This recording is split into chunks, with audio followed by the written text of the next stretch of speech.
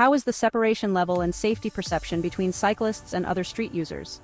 At the lowest level, we see minimal separation with dominant hazardous behavior. Here, cyclists share the road with other street users, facing significant risks due to a lack of dedicated infrastructure. Next up, we have occasional separation but with hazardous street design.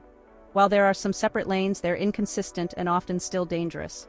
These streets need a more systematic approach to ensure safety. Moving forward, proactive separation with improved street design shows a positive trend.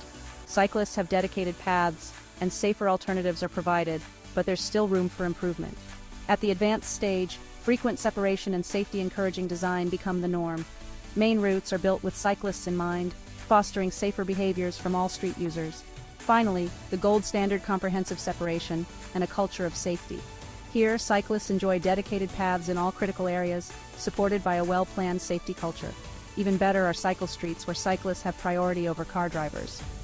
This is Chapter 3 of the self-assessment tool of the International Cycling Community of Practice.